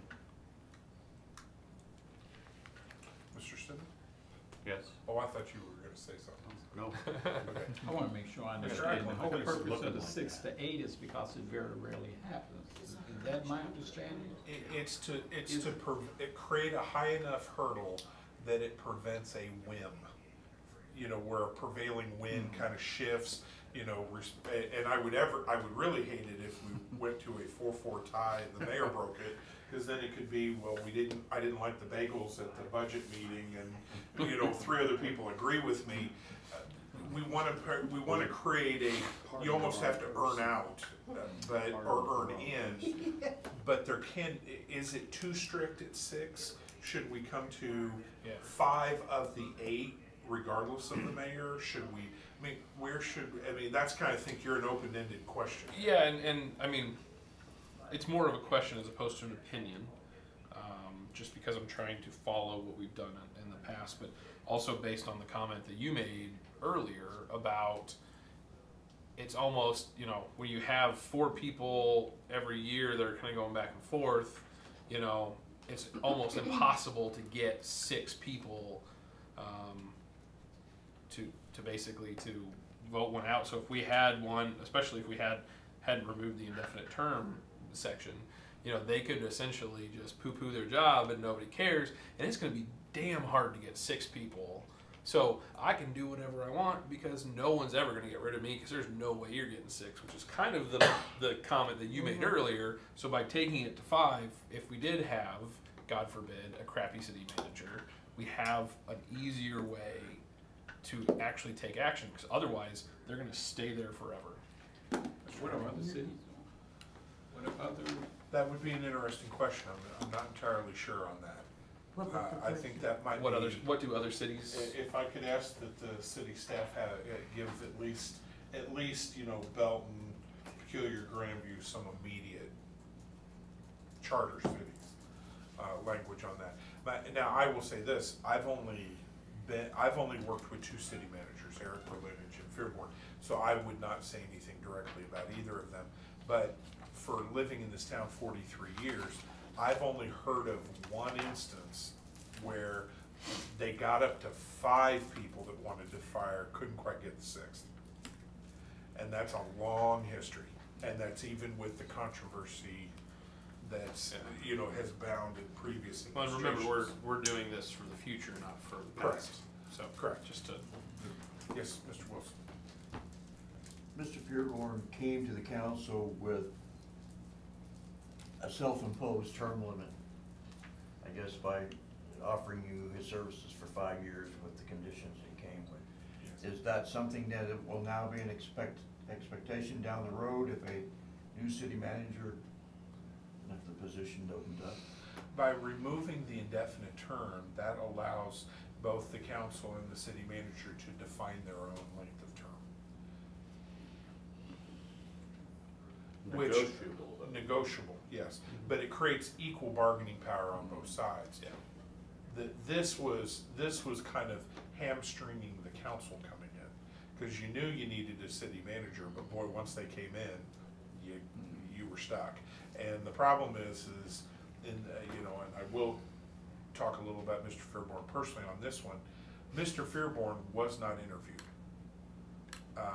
There was discussion whether to put it out, and actually the council, they wanted to communicate that, well, we want to be fair and objective and consider all options, but actually our fear of the unknown was greater than the known, and that we had enough degree of confidence in our acting city manager that we've actually then shifted and felt it would be disrespectful to do that. That actually, because he was in essence really the framework that we were evaluating other applicants on, and well, by definition, that means we should offer him the job, and we did.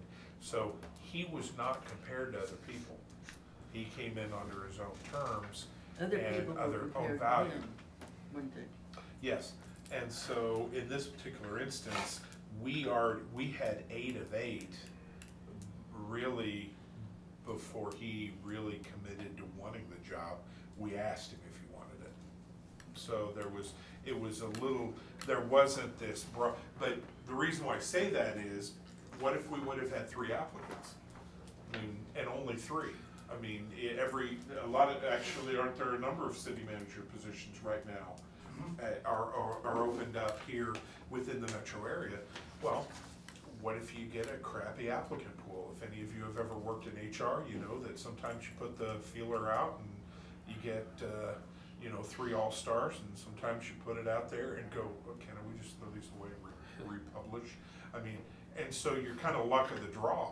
Well, that's the purpose of the initial valuation coming in, but do you really want to force the council to have to take the least of all evils and then not give them the ability to change? In this particular instance, Mr. Fearborn was desired to come in, and then there was equal bargaining power.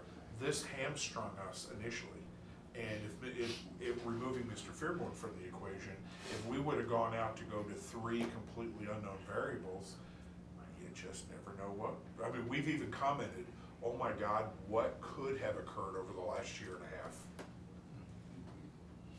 Would a job posting have a reference to the term limit, or was it going to say that's negotiable upon being accepted?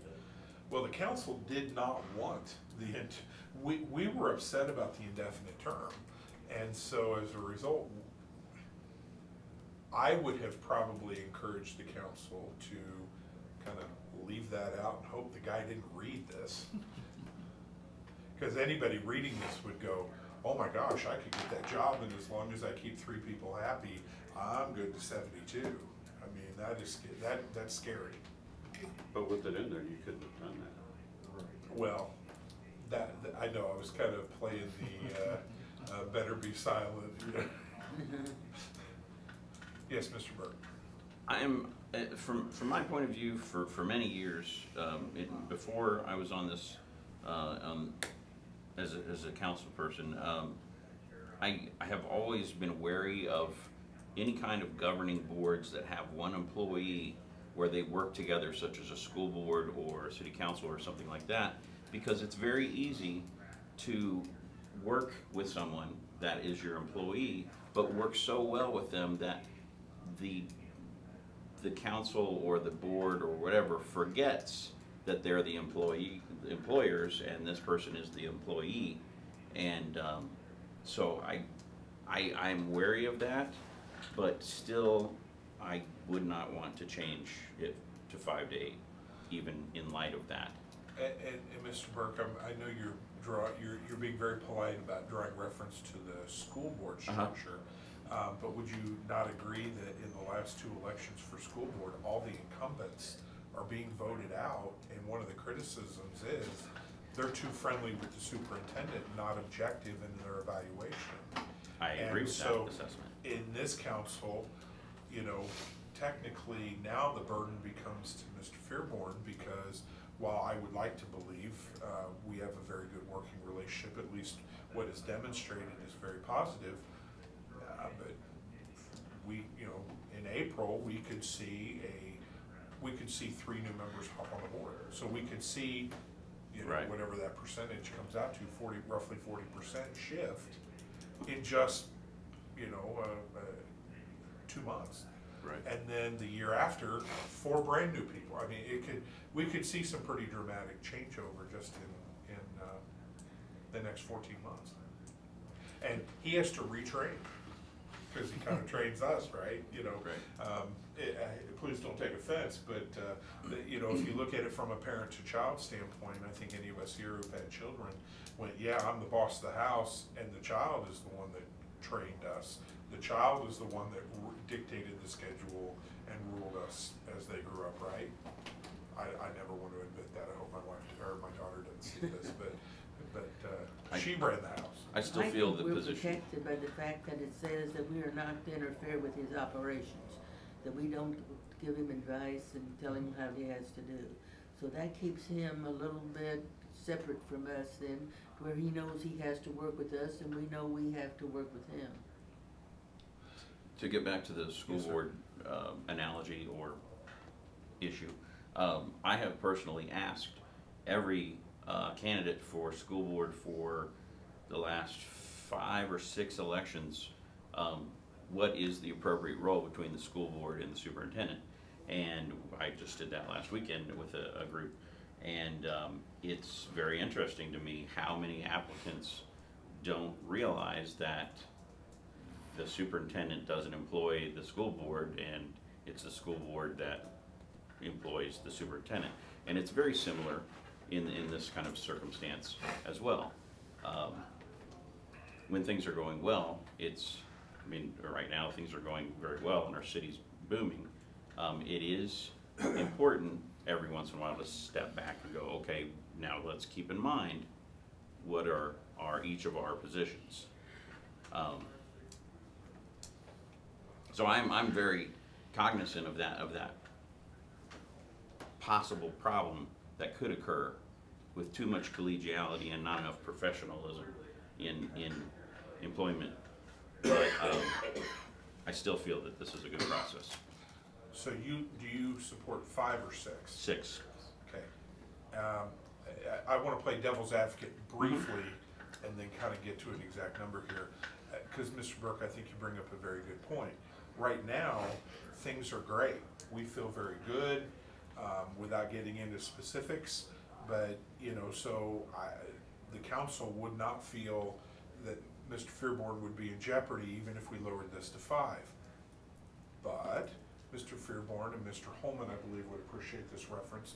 He could turn to the dark side and embrace, you know, he could join the First Order. And if he, you know, and if that happened, yes, there you go. If that happened, You do that really well. You watch too much TV. what do we, you know, do we stick with the 6 of 8 because we feel, or 5 of 8 or whatever we end up choosing because things are good, but that number has to equally be effective if it's bad. So from that standpoint, what are your thoughts? I think it's got to be data driven, and that data needs to drive the discussion of those 8 council members, not emotionally driven. It needs to be based on actual job performance data, not the whim of 8 people on their emotions. It needs to be based on the actual, is the job being done according to the specifications of what the job entails? There's still subjectivity, so it's really not either way. But that You would, can't, you can put a control in there, but if the control's not fired, you're gonna get a motion regardless of what side of the table somebody sits on. sometimes it takes years to make change. I worked for years to change the grading system in our district. And it took years, but we finally accomplished that political goal. If there is a strong need, whether a person is a council member or just a citizen, I think if someone wants to work hard enough and they have actual evidence to support that opinion, evidence can overwhelming, it may take more than one person's term, but if that is really, even if someone was to go out there and put that position out, lose their position on council, they could continue to use that data and continue to look at that and try to sway public opinion. And if someone doesn't want to put that effort out, then apparently it's not really that big of a deal to make a change. Ms. Hubar. I went on the internet right after I went and came on the council and read some of the different evaluations that was done. I don't know why it was in public, but it was. And I saw, what I saw was, in some instances, they'd say, well, we like our city manager because, and then they would give an emotional reason for it. Some of the others that were the more professional, they would say, all right, his salary or his workload is based on the amount of revenue that he has brought in on economic development. And so they had actual figures that they could go by to determine whether he was doing the kind of job they want. They had spelled out what it hit, the parameters in which he had to do. So many people represented so much, something that, and they could check off there because they had facts, they had data. It was not, well, I like the way that he wears his hair or anything like that, you know. So, And you know, respectfully, as a teacher, every year I pore over the student evaluations, and every year somebody will say, I like Mr. Moorhead's ties. So unfortunately, there's always gonna be a council member that's gonna like his sweater vest. when I first ran, they said that it was the color of my hats that they Yes, talked about. and you have actually had comments about your hat. Mr. Ackley, yes, I don't mean to cut. please, no. I'm just curious, help me understand this. If we change this to 5 to 8, I'm looking down the road, not right now. And the city manager's doing an outstanding job. He's gonna be, if I use the word, he's gonna have his job anyway, right? If it's a 5-year term, Well, how many? It can be terminated, we can terminate him. That's If not a he guaranteed does a great contract. job, if he does a bad job, right? Right. But if he does a good job and it's 5 to 8, he'll just continue to do a good job. Am I missing something? If I change, you understand what I'm saying? If it's 6 to 8, makes it difficult for a bad person. 5 to 8 will make it easy for a bad person and good for a good person. You understand what I'm saying? Right. Is that right? Is it? There's To a- re-up I see to what re-up you're his saying. contract. To- Yes, after that's his what I'm 5 years, saying. to give him a 2-year extension, it's easier to get 5 people than 6, because if you have 2 people that are on council who are those people that we really don't want on council, and they're, you know, it'll be easier with 5 than 6. So that's the flip side of it, is that it helps us to retain good talent by dropping the number to 5. And help us get rid of bad talent. It's easier to get Easier rid to of get them. rid of. It's not as favorable to a good candidate because it's much easier to get rid of a bad person. It provides more, it's kind of like the tenure argument. It provides more job security when it's difficult to fire them. I will say though, we have a couple of checks and balances here.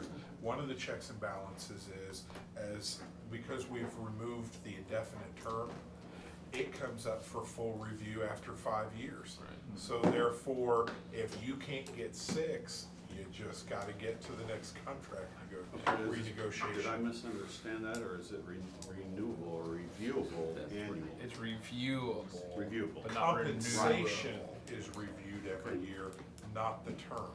then You can terminate annually though. Yes, and I would also point out, when we were discussing the difficult position that we were in with this situation in previous meetings, not specific to a city manager, one of the things that I pointed out was that if you look on the, I believe it's the 7th sentence down, the city manager shall be compensated as established by the council.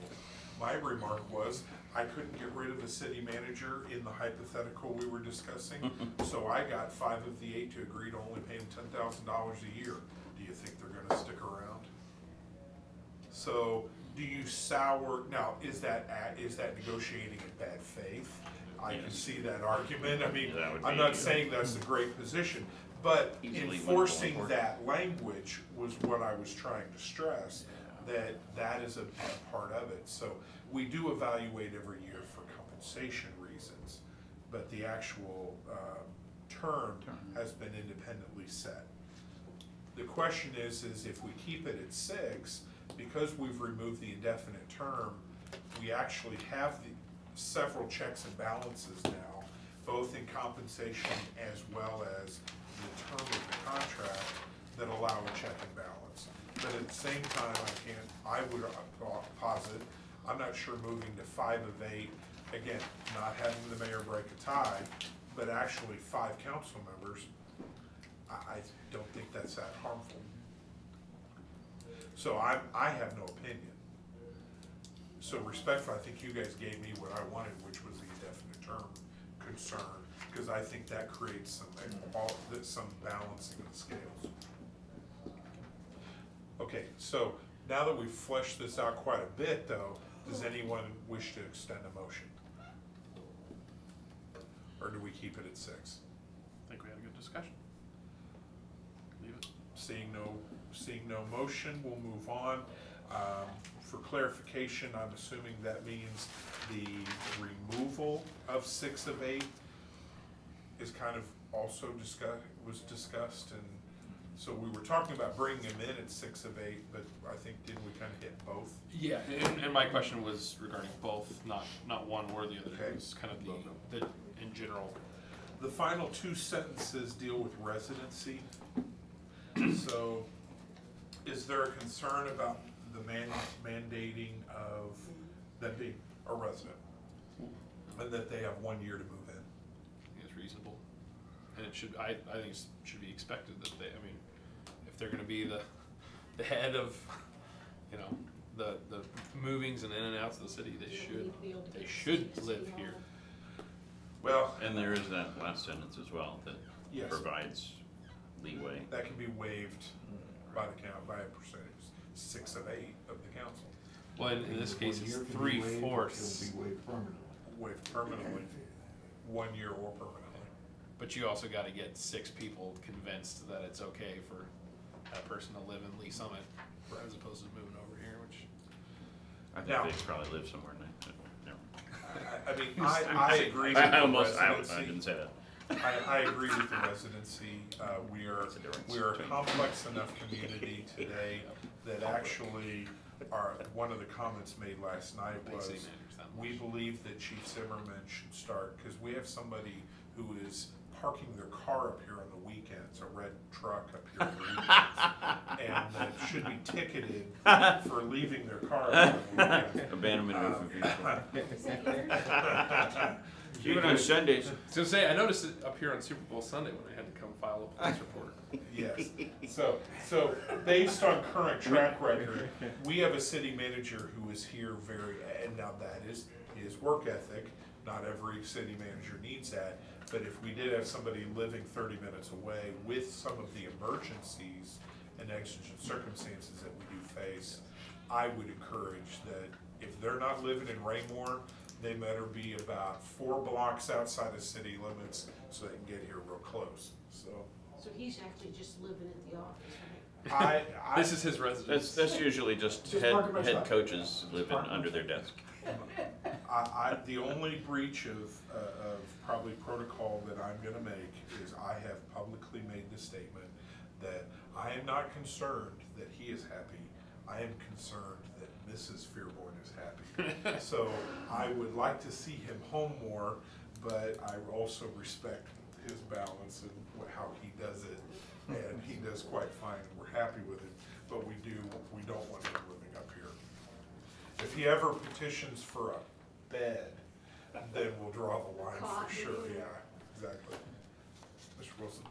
Just a question quickly is that if in fact the city manager's job is ever posted, a vacancy occurred, wouldn't the information regarding residency be one of the things that would be a requirement in the posting Yes. itself? Yes. Okay, so it would be transparent from the point that someone applied, the residency requirement. Yes. And I can tell you, this is almost universal. So, I mean, there are whole conversations at ICMA relative to this issue. Last year, there were discussions about it being an ICMA tenant, and to just simply enforce what is already in place in all the cities, because at that level with our organization, anybody who proposed otherwise better have a very, very good reason. And that reason should not be that their council wants them so bad that they're willing to do something, because that's not protecting the council. Okay, with that being said, and I appreciate everybody kind of put in a little extra time tonight, we were able to get through section 5.1. We will have some small staff recommendations regarding language that they're gonna go over. So for the next agenda, Article 4 will not even be referenced on the agenda. Only 5.1 in old business for the staff report, and then we will do 5.2, 5.3, and I actually am confident that we get through Article 6 in its entirety. When Yes, is our sir. next meeting date? Mark? March 7th, Thank you. Yes, thank you. Putting that on here, so actually the same dates as February has been. oh, all right. I didn't remember what that was. Okay, 7th I'm, and 21st. because of the time frame here, I think the status update in the agenda is more informative than needing discussion. We don't need we have no members of the public. I wasn't not under the aware that we needed to be done and have this in the hands of the city council by June the, whatever that date is in there. Because when we started out on this, it could be this long or it could be this long, it just depends. So when and where did this June date pop up? Staff had included resolution 16-27 in our work packet for tonight. And I believe if you look at the calendar, there was some, if you look at section G, the first sentence on the second page, that we're expected to complete by June. I don't believe that it would be out of bounds if we needed to have an extra meeting or two to go to the council and ask for an extension on that. But if you look at H, that we've there is a deadline as far as November election that we have to be sensitive of an H and I. So really what we would almost have to do at this point is have more meetings. I believe right now, since we've kind of gotten past the mayor, I think we're picking up a lot of speed. If you look at subsequent articles, some of these will do 2 to 3 a night. So I think if tonight we move through a lot of different discussions. If we keep that flow, we don't have to do more than 2 a month. If it gets to the point at the end of March that we're still sitting like in Article 6 or 7, we may have to add a meeting or 2. So we'll play it by ear. Article 6 is a half page, so.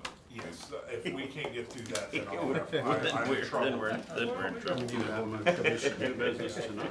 Yes. We should be. All right, so I'll entertain a motion to adjourn. I have moved by Stidham, second by Daring. All in favor to adjourn? Passes. We are adjourned. Thank you. Thank you, everyone.